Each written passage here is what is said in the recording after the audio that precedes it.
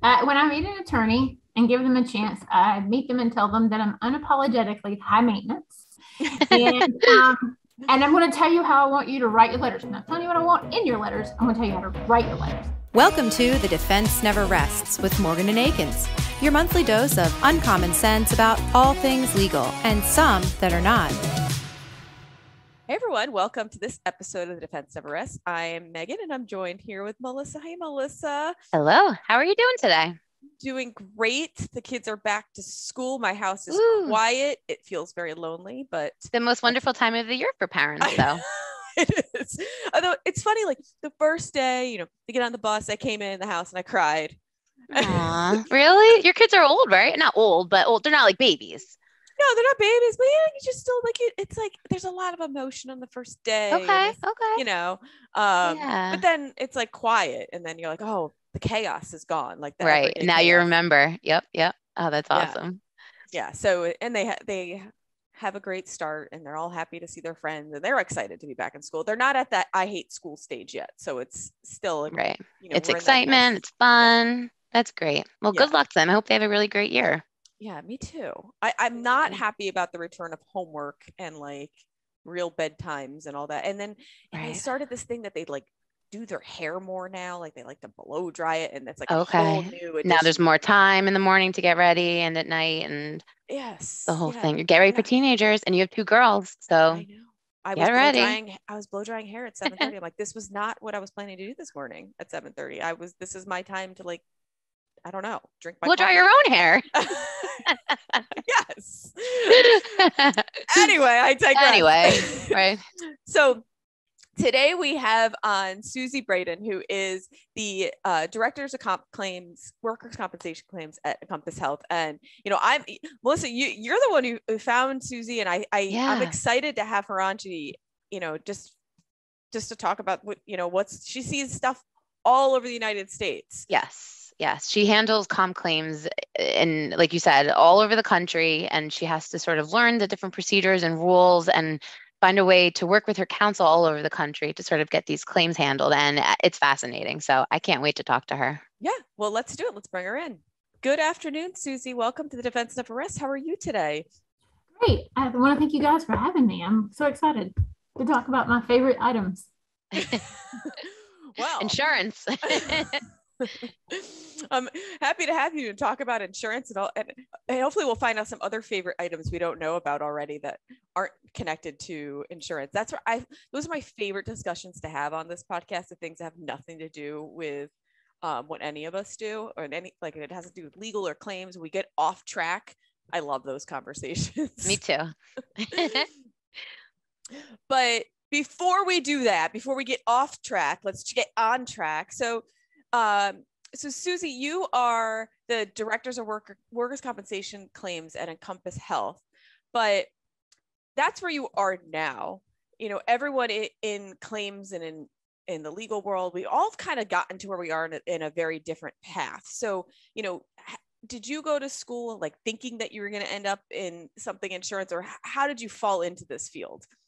Nobody goes into workers' comp straight out of high school or college. Oh, I can't wait to deal with workers' comp claims. Every little girl's dream growing up. I want to be a singer and manage comp claims. I want to be a runway model and manage workers' comp claims. It's much more lucrative than being a model, I'm sure. Well, it depends on if you look like a child or not. Or a stick pole, and I'm not that person either. It's almost like my singing abilities. I don't have any.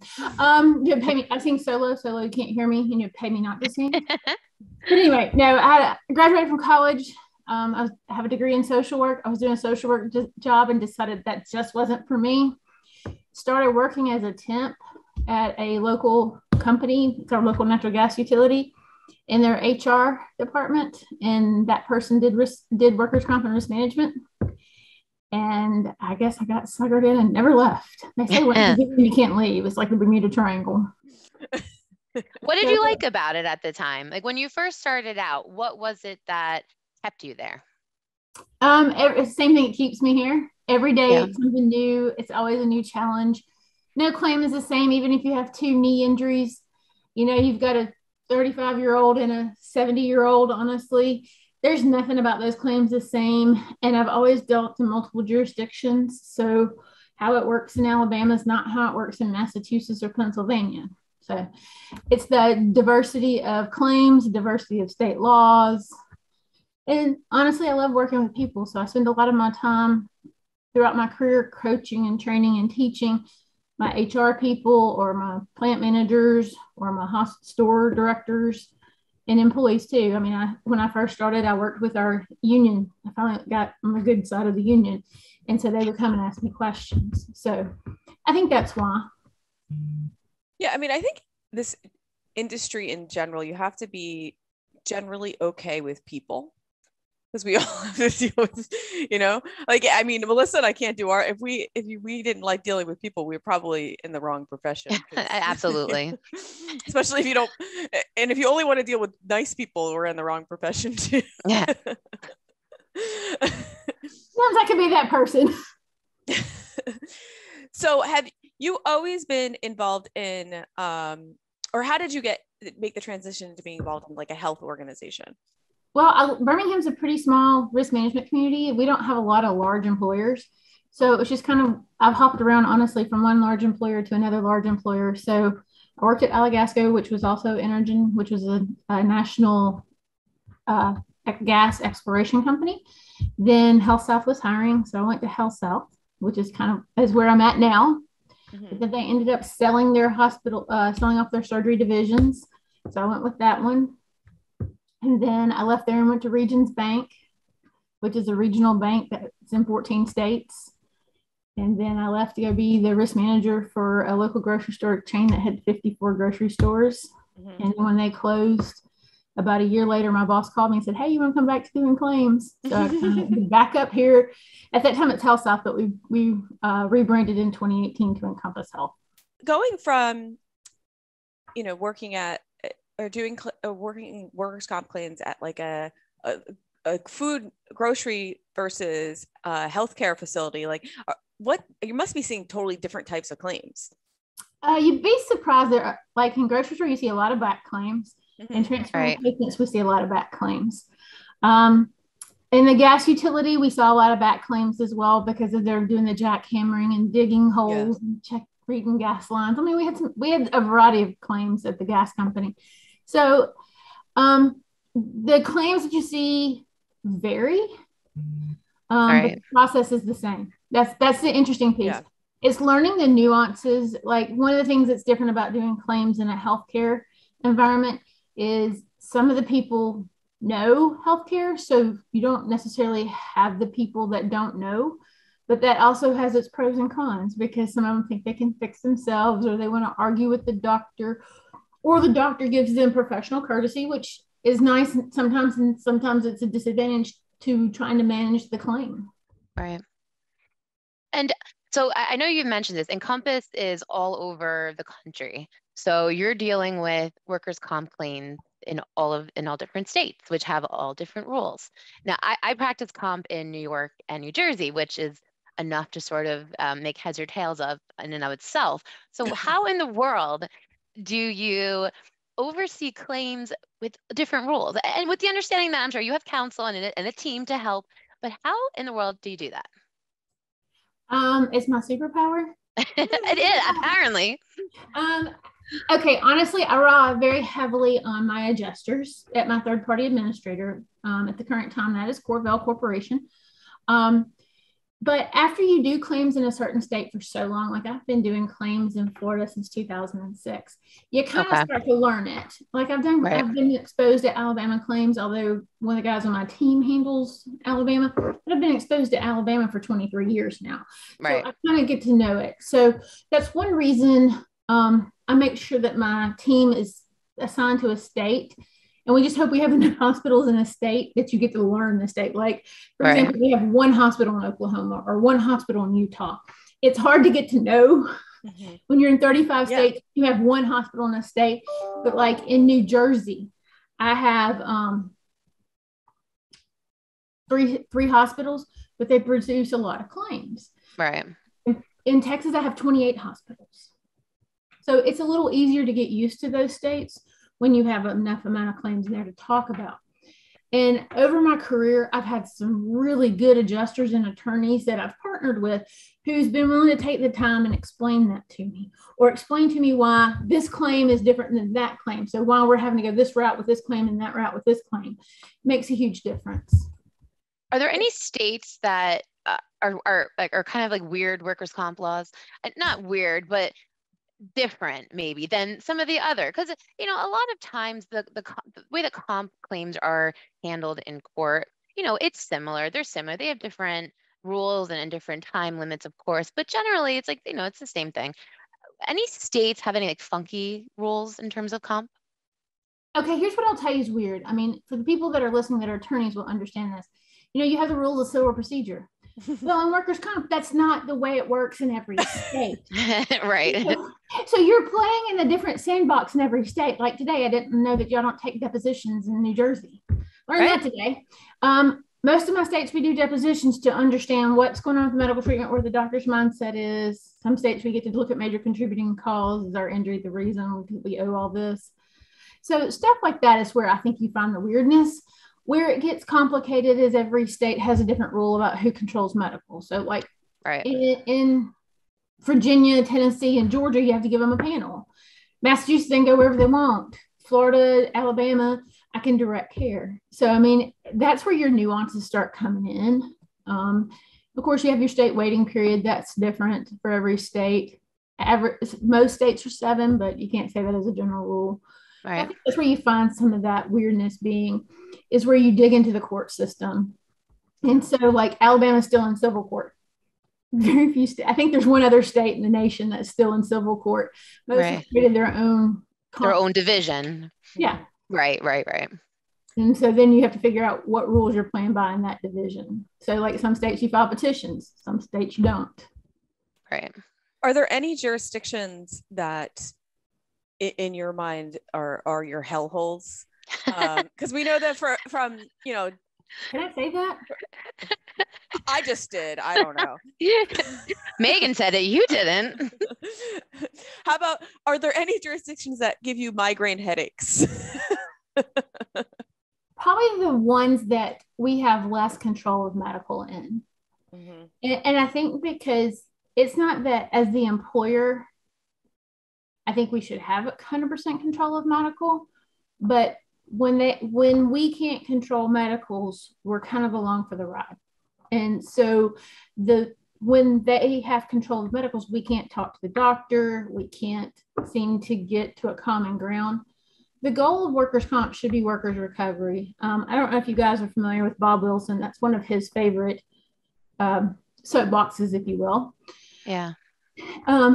Because the whole point is to get the employee to get hurt at work and get them back to work. We want to make things right along the way.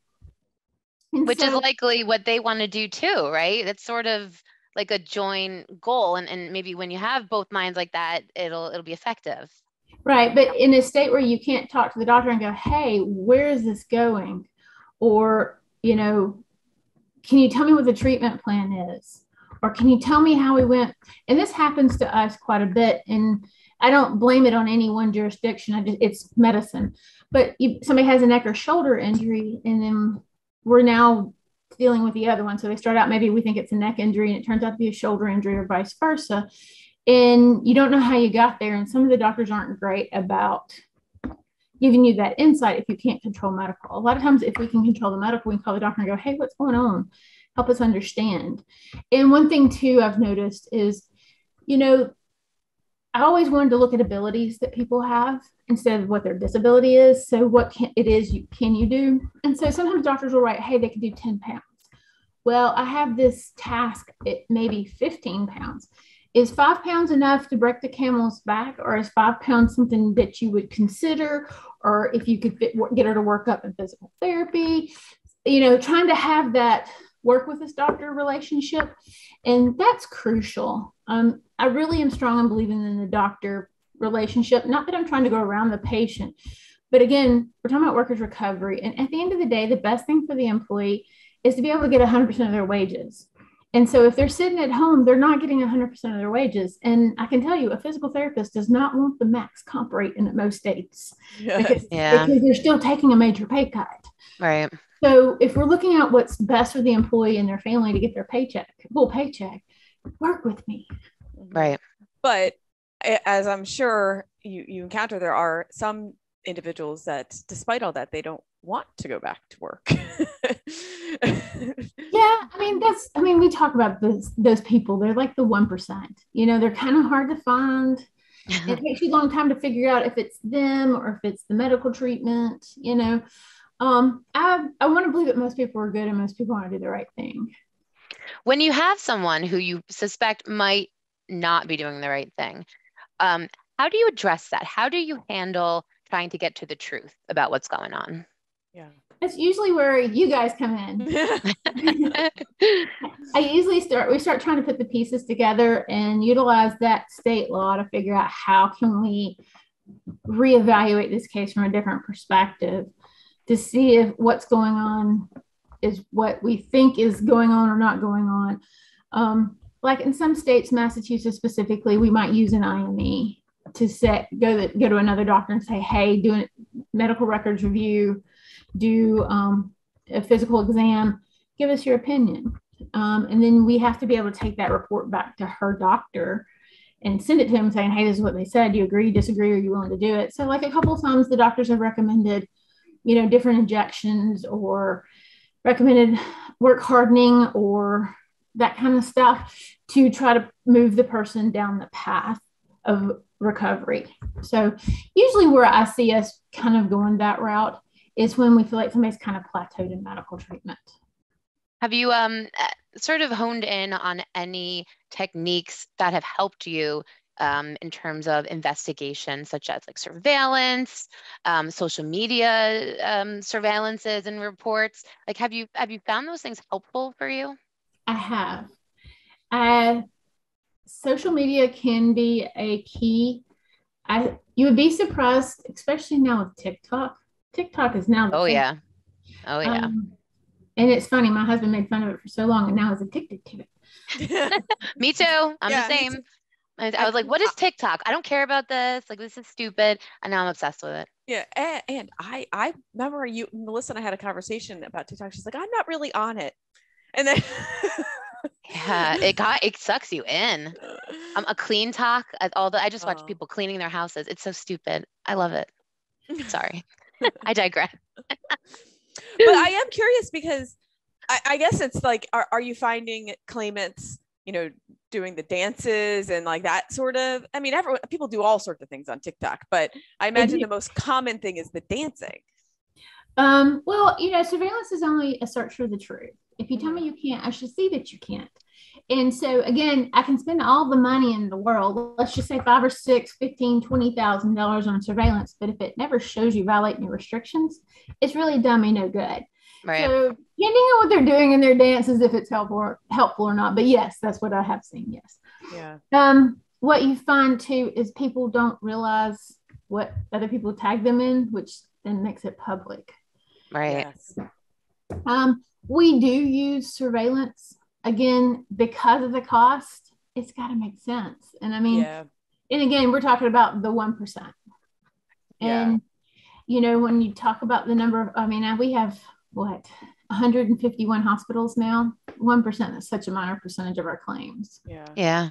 Surveillance is hard because it is something that you can get those 1% of gems, like just really good information. But a lot of times you don't even get sight, you get nothing. You're like, so it can be a crapshoot a little bit, but you have to use it in the right situation. Well, then you have to hope that when you get it, a judge will review it. Because we have one judge in Massachusetts that doesn't do surveillance. He won't. What, really? Why is that? That's so interesting. Is it just his role? It's his mindset, I think. We're back to that whole it was a good day kind of thing. And I'm wondering if a lot of people come in there thinking everything's a smoking gun, which is hard. We all want one. Yeah. But it's not often that you get that.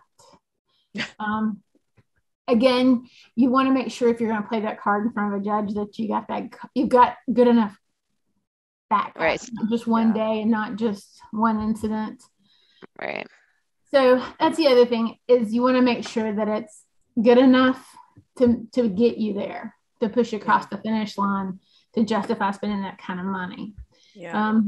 And nothing personal, ladies, but a lot of times attorneys, that's when they're always their recommendation to me, let's do some surveillance. And I'm like, hold on, if I want to spend $4,000 on surveillance, what do we think we're going to get?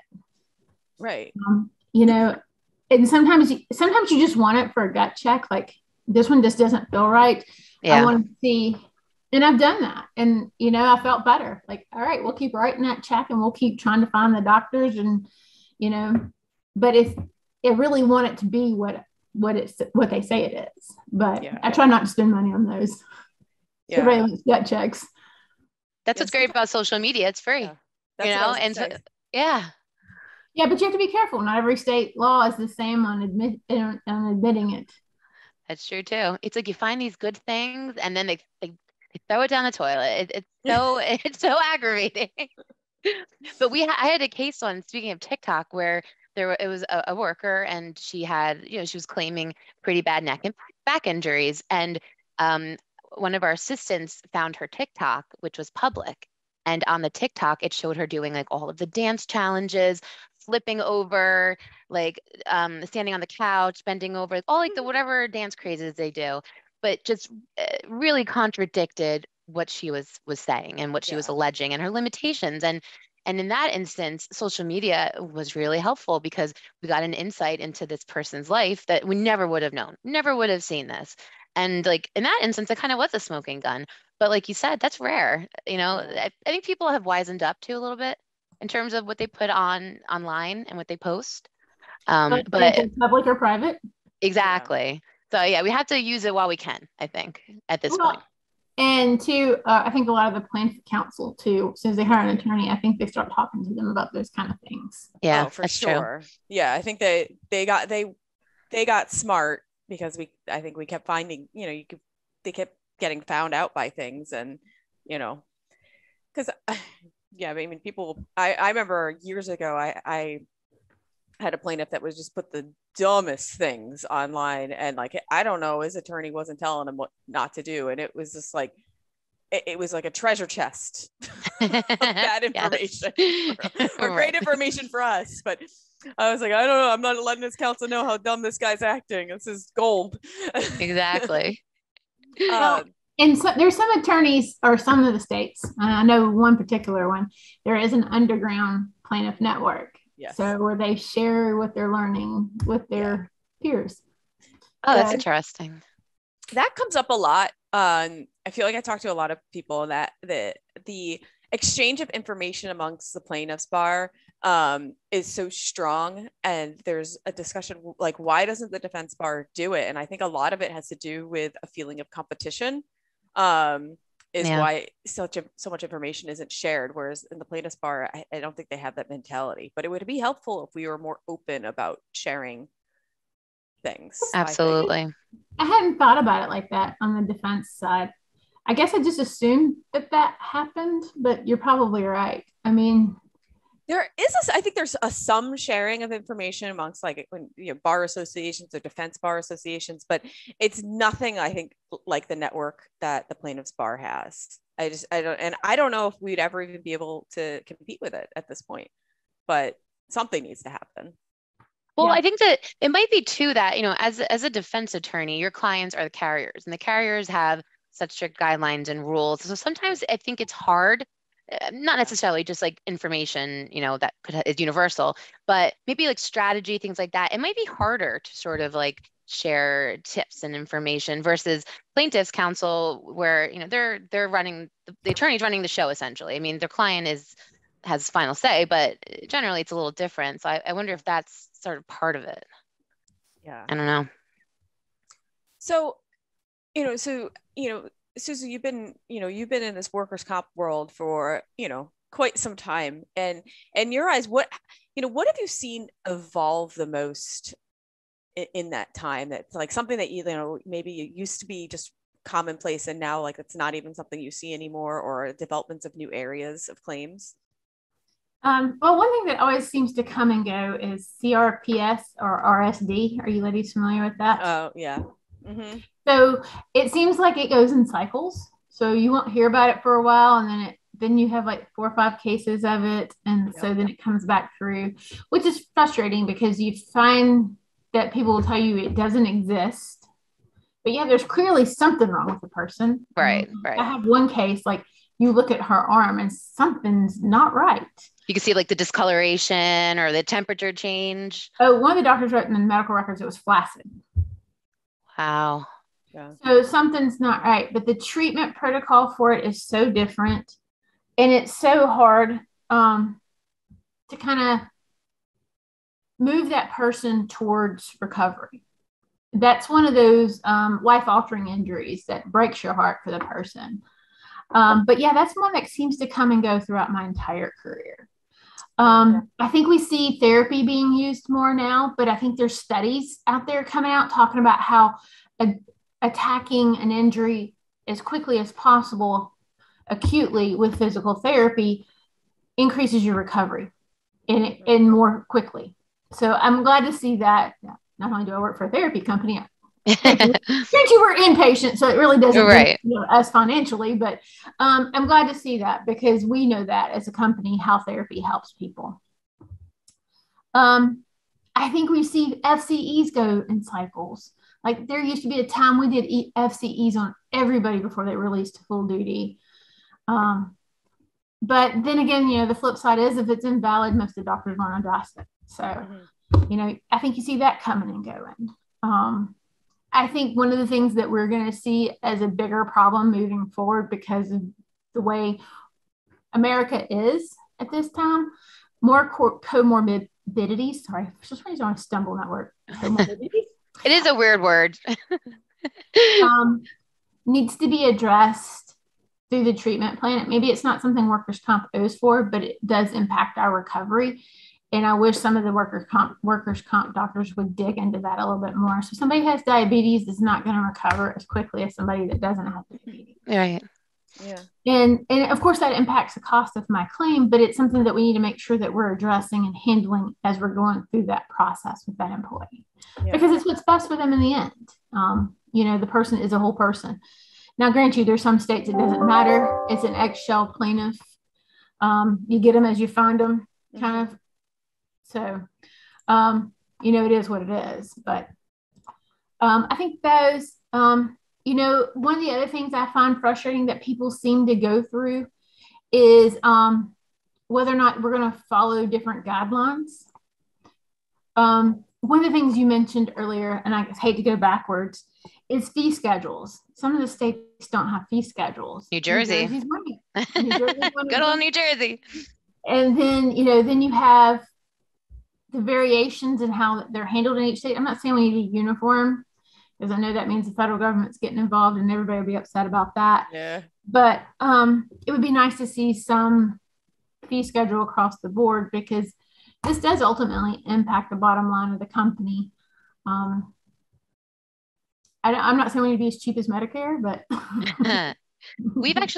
I've seen in New Jersey, well, let's say I have a claim in New York that I'm handling, and New York is a fee schedule state. So I've seen doctors in New York actually operate on patients in New Jersey out of surgical center, and then try and bill per the no fee schedule, the reasonableness, standard in New Jersey. But meanwhile, as a carrier, you can't really plan for that, because you're planning for a New York risk. You're planning for a New York risk with New York fee schedules and treatment that you can anticipate and plan for that. If you have a doctor now going outside of the state to treat, that kind of all goes up in smoke. Yeah. So that's like one thing, and that's actually been litigated and it's been held that you can't do that. But doctors get tricky with the fee schedules. They try and work around them. Oh, try having somebody live in Florida and move to somewhere like New Jersey. Oh, where the fee schedule is supposed to apply. Right. It is difficult. I mean, it's not the employee's fault they want to move to another state, but trying to have fee schedule going to a different, like I had somebody move to Alaska. And Alaska doesn't have a fee schedule either, but everything costs more in Alaska. So that was like, wow. Are you seeing any, or what do you see as some like hot topics in the comp world, or at least in your comp world right now? So right now, I hate to say it, COVID. No.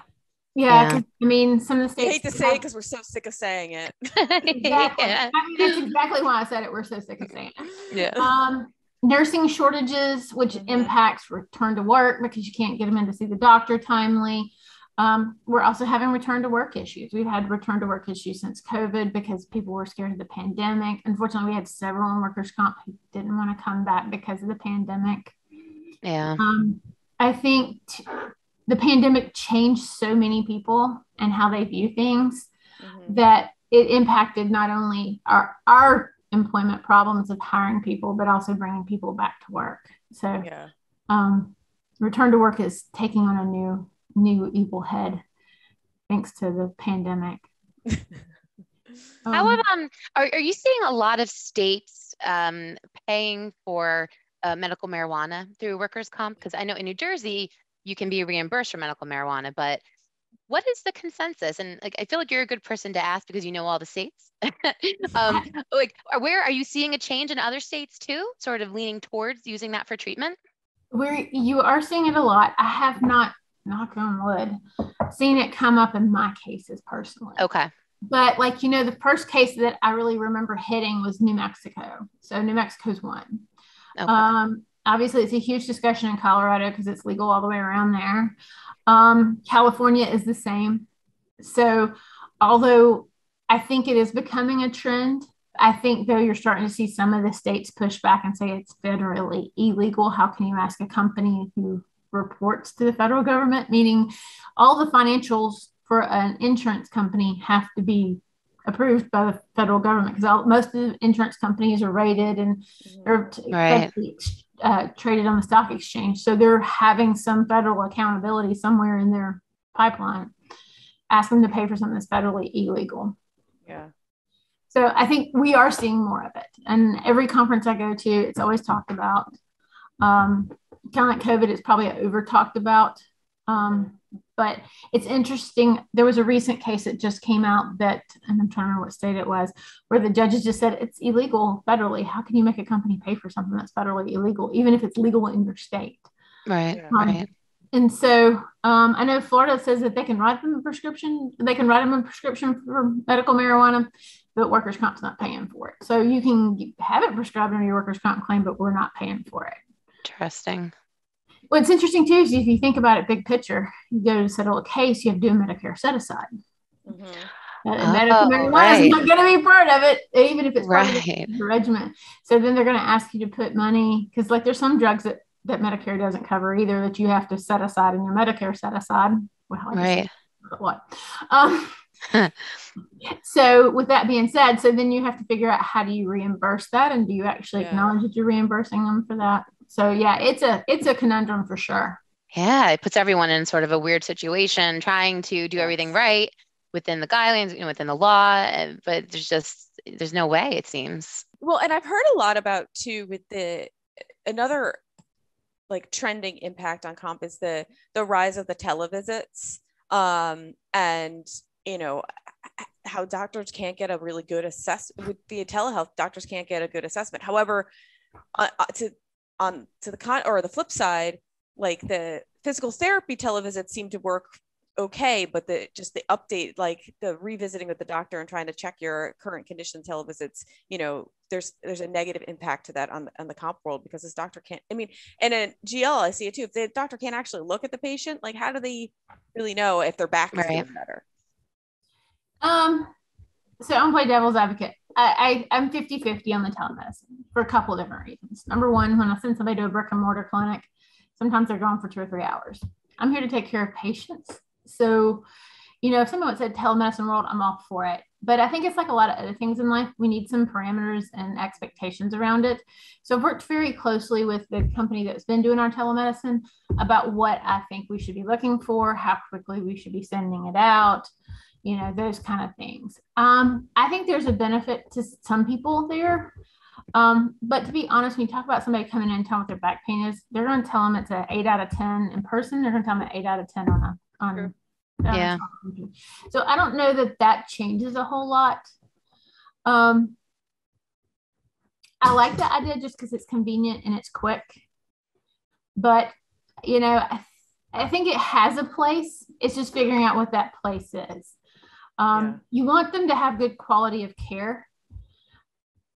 But I've always kind of had a theory since I've been doing comp since I started, is after about 6 to 8 weeks, the initial person that they're seeing, if they can't take care of them, it's time to move them to somebody that, move them to a specialist, get them the x-rays, the whatever MRIs, whatever they need. Let's figure out let's not be the hindrance to recovery. Yeah. So I feel the same way about telemedicine. And the flip side is if you're seeing an orthopedic surgeon and you're just going in for a follow-up to see how therapy's going, it's more like a check-in and not like a range of motion and all that good jazz. Why not? It's quicker for the doctor. I don't know that it's a whole lot cheaper for us fee schedule-wise because they're going to bill us for an office visit. Right. But ultimately, depending on where you're at in this country, like one of our Boston hospitals, that may mean a half a day for them to go see the doctor just to say, hey, I'm doing better. Right. Up your physical therapy script. Nobody really wants to be in the car that long. Yeah. And it's not necessarily needed, it's. So, I think there's a time and place for it. And I think it's time that workers' comp be a little more evolution. We haven't always been. We're usually we're usually about 20 years behind. That's true. I think things are just starting, like you're getting to e-file now, certain things. New York, like we can do conferences virtually despite the pandemic, just always. So you're right. It's like we're finally catching up to the 8 ball in terms of progress, I think, for comp. Are like states that we're still sending in paper forms before 2020? Yeah. Just saying. Right. Just saying. 2020 made workers' comp evolve. It's not one of our strong areas, but we're evolving. That's true. 2020 made workers' comp and the DMV suddenly take some steps forward, like, oh, you no longer need to come in to get your license. In fact, you right. can't. Woo! Thank you, COVID. I think the doctors, honestly, because like my PCP, he still writes down medical notes when I come in to see him. So he's even got to where he goes, hey, you want to just do your visit virtually next time? Yeah. If it's not my yearly physical, as far as like your blood work and all that good jazz, why not? Right. Exactly. So I think there's a time and place for everything. And I think it's just trying to figure out what that niche is to get that best outcome you're talking about, Megan. Yeah. So one thing I'm thinking of this, since you are in so many different jurisdictions and you deal with, counsel all over the country, are there any things that you notice on your end from outside counsel that they do that are good and bad? Like some things you're like, oh, I love it when my attorney does this, and others are like, if I get another attorney who does this, I'm gonna like throw my computer across the table. When I meet an attorney and give them a chance, I meet them and tell them that I'm unapologetically high maintenance. And I'm going to tell you how I want you to write your letters. I'm not telling you what I want in your letters. I'm going to tell you how to write your letters. I want this information. I want it in Word because I don't want to have to hijack I want to rob and duplicate some of your information. And I need you to spell out all the calculations, every last bit of them, even if it's a statute thing, because in California, it's a statute that they quote in order to get your calculation out. Because when we go to explain it to other people, they pull out a calculator and do the math. So that's important that I know how you got to your math, because my boss is going to pull out the math and he's going to pull out his calculator and he's going to do the math every time. Right. I like attorneys who keep me involved. I don't like attorneys who send me a letter when they could have just sent me an email. And I understand they can bill more for that, but I am more apt to get you whatever you need if you send me an email, and instead of me having to open a letter that I'm like, is that a long letter or a short letter? Yeah. And I'm also one of those people that if I can reply to you like that, I will reply to you like that and be done with it, so I can move on to the next. Yes. If it's a letter, I'm like, oh, signing up for something here. So I have attorneys who will write me a letter to tell me like, hey, the judge adjourned us for two more cycles. Like you could have Right. Yeah. And I think sometimes the letter thing, I think, is like, it's like an old school mentality type thinking, or so I think a lot of it's how attorneys were trained, or like one, how long they've been practicing, but who they were trained by. And if they were trained by someone who always did something in letters, I think like we definitely have some colleagues who like the letter, like they definitely do. And I think a lot of it is about just knowing the client. What does the client like? Not so much what you like, but I do think that it's something that was just, I think back in the day, letters were how things were communicated. And so it's like that official old, like lawyer. That's how he CYA'd.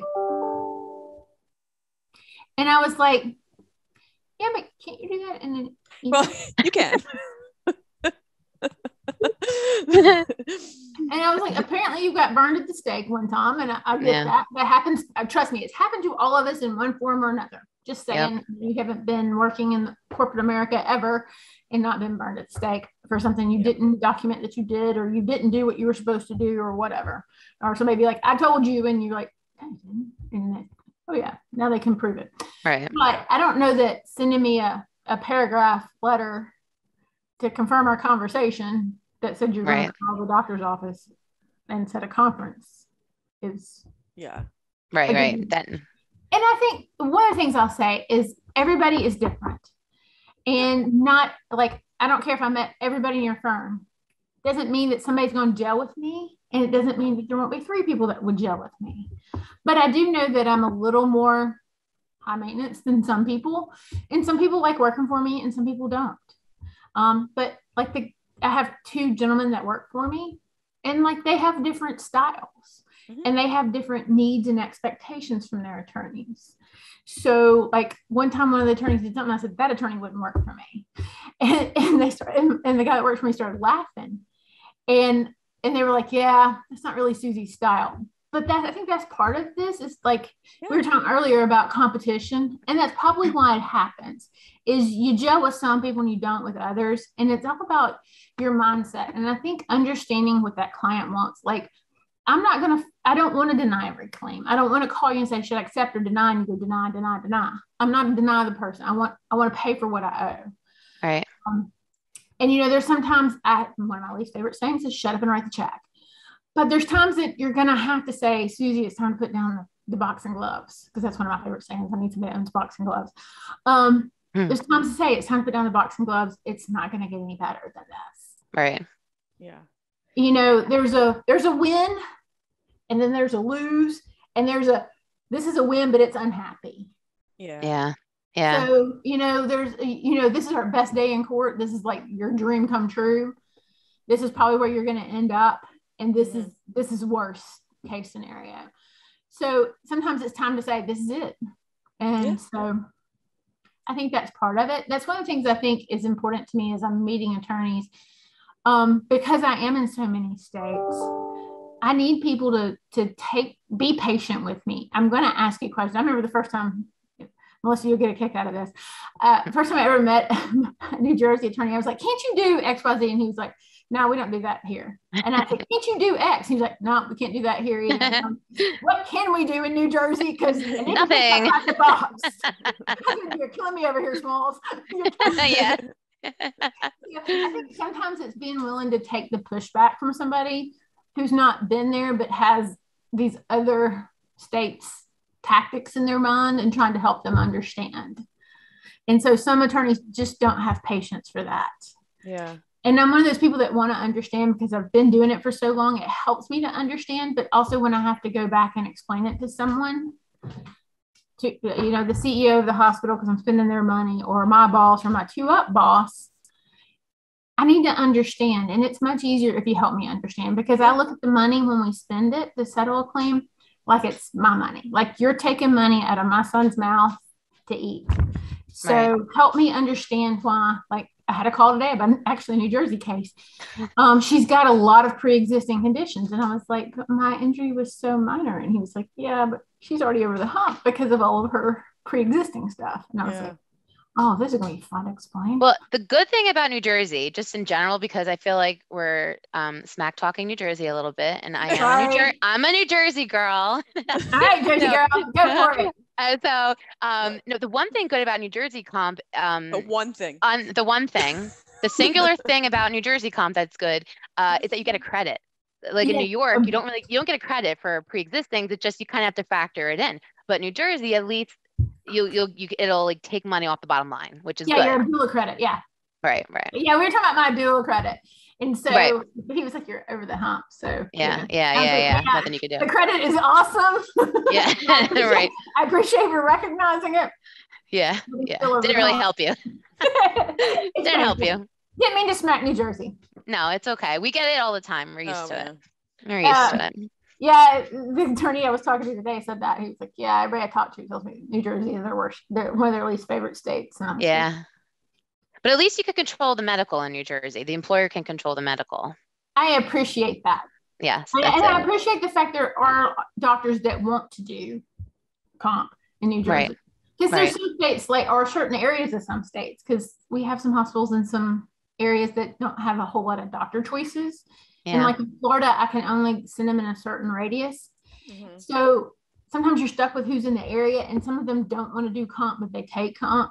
So at least in New Jersey, there's a good variety of doctors that are willing to do workers' comp. Right. That's true.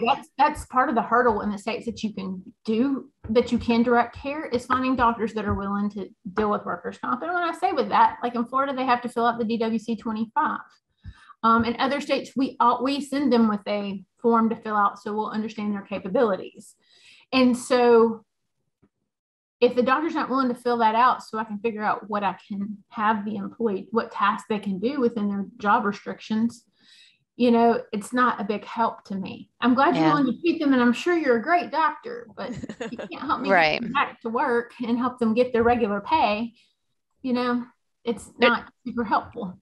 It's like there's like it's a couple extra steps I think that doctors' offices have to do if they're going to treat workers' comp patients. So I guess I could see why some doctors may, not want to deal with it, but you're right. At least in Jersey, there's like a good amount to choose from. There's a good pool to choose from. Yeah, and I'm appreciative of that. You run into problems in some states like Alabama. It's a panel state, so if you have somebody like in Birmingham, if you have somebody's not happy with their occupational medicine doctor and they want their panel option, it's really hard to find for unrelated physicians in the occupational medicine category in the city of Birmingham. Right. What do you do? Get creative. Yikes. Luckily that doesn't happen all that often. Right. I would be like, hey man, that's like your ace. Why don't you sit on your ace and you get him to refer you to a specialist, and then we'll go from there. There you go. But still, I know the other states have had this problem. I don't know if you guys seen this in your jurisdictions or not, but like a lot of practices have started mixing. And so then when needed two physicians, the unlike physicians, you're like, okay, well that practice just merged. So there went two of my doctors. And you hope the doctor that you have is not in that practice. So you're like, this is really messing with my mojo here. Yeah.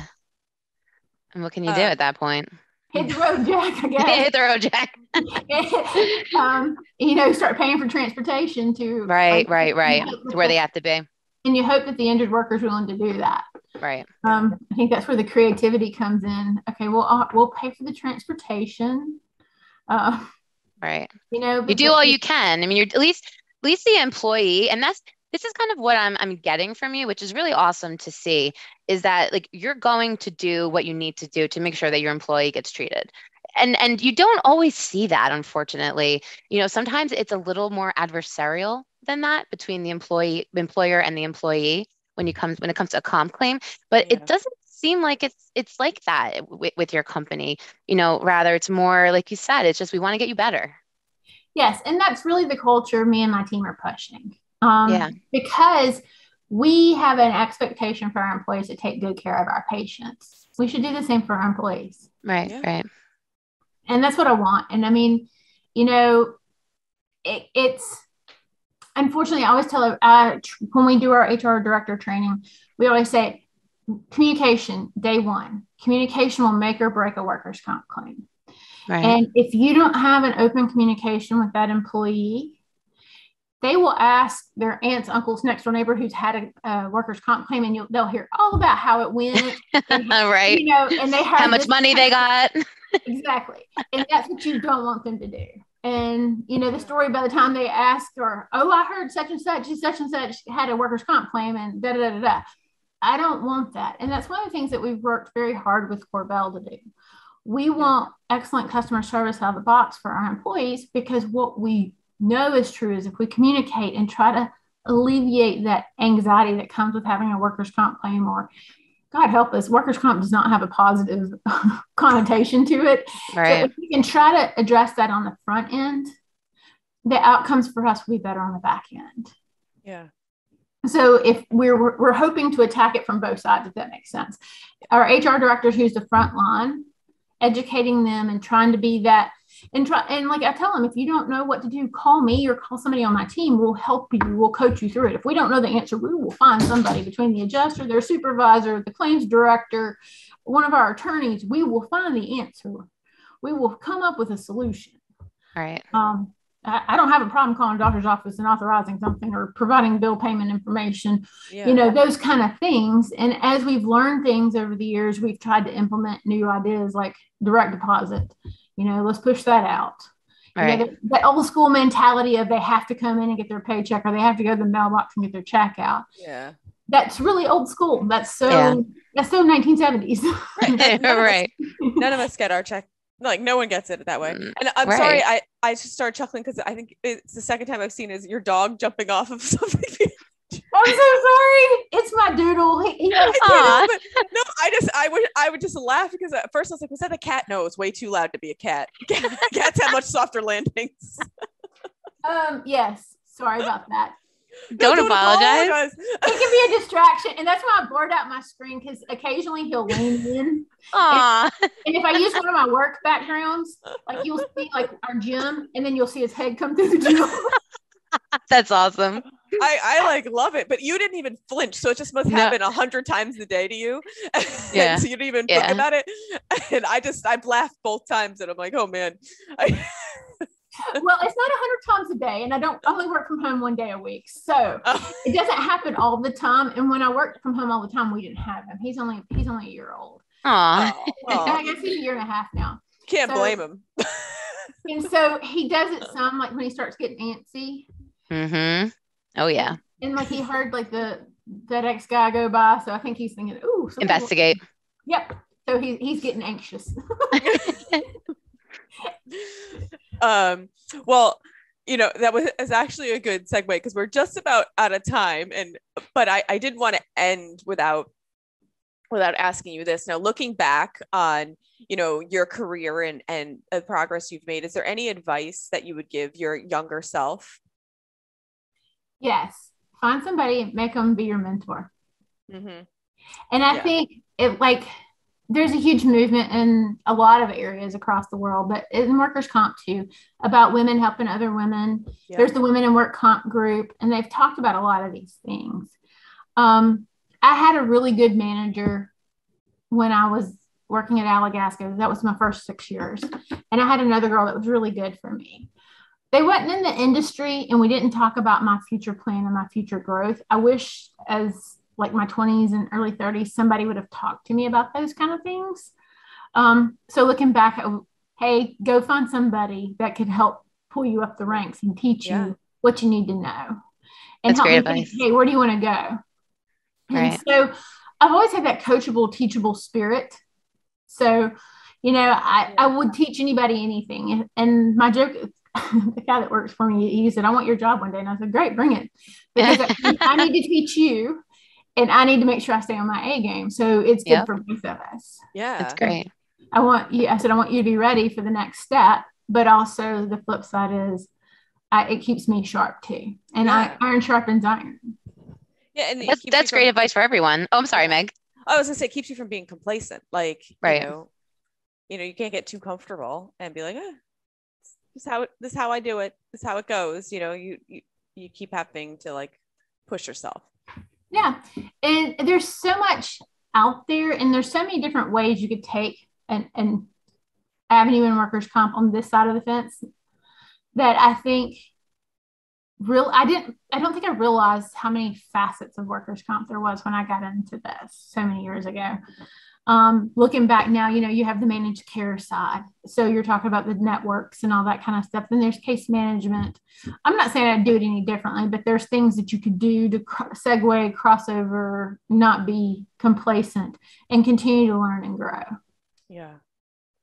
Well, I think that is very good advice. And I think I also like the point about find your mentor, not have your mentor find you. Like, I think it's important to be like, kind of be like, I want to be like that person. Now, sometimes that person might not want a mentee. That is very true. And I think too, as I'm getting older and I'm raising this generation, if you will, because my son's 22, now raising my nephew that's 17 at college now, and I've got a 14-year-old nephew and a 12-year-old niece. Things really are different than the way we grew up, or the way I grew up. I won't say we, I don't know you ladies' age, but the way I grew up. So realizing that their mindset and their exposure to things is much different than ours ever was. Yeah. So finding somebody coming fresh out of college to kind of show the ropes to, teach them about things.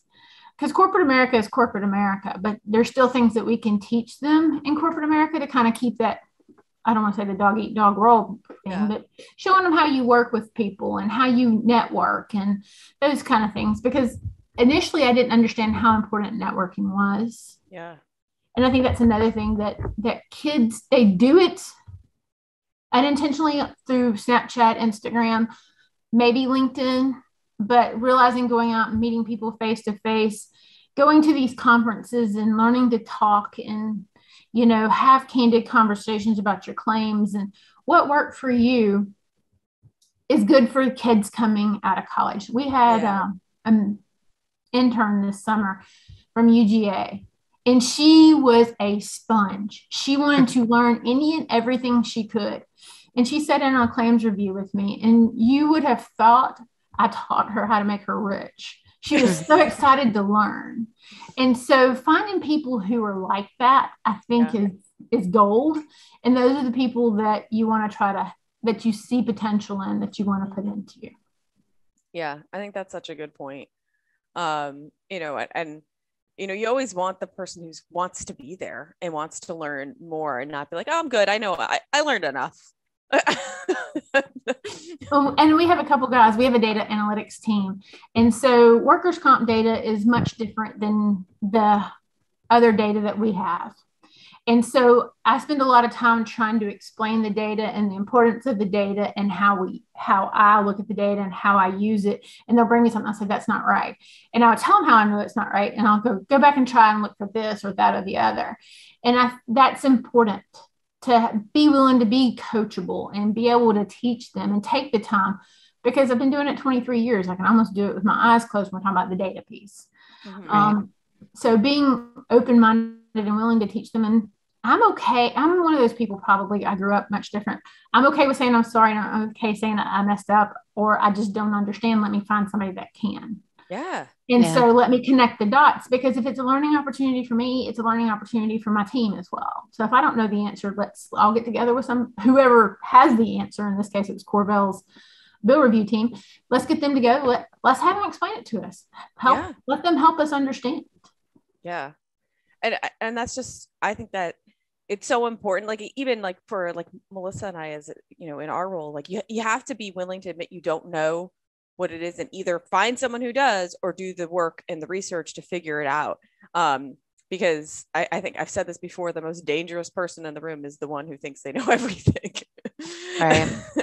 And like, I'm one of those people that's one of the things I love about going to conferences. You meet people, like I met another company that's very large like us. And then she goes, this is the first time I've ever been to one of these conferences. And I started telling her some tips. She was like, oh, that's so great. And I was like, call me if you ever need anything. If you're on the road and going to a conference, holler at me. Because I remember the first time I did national comp conference by myself. Lord, that was so scary. But I met some wonderful people, learned a lot of valuable information. And so the networking was well worth it. Yeah.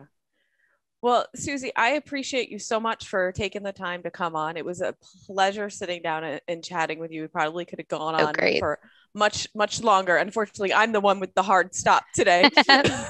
So I have to enforce my own rule.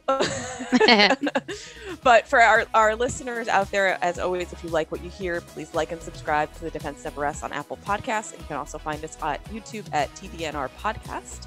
And I thank you for tuning in.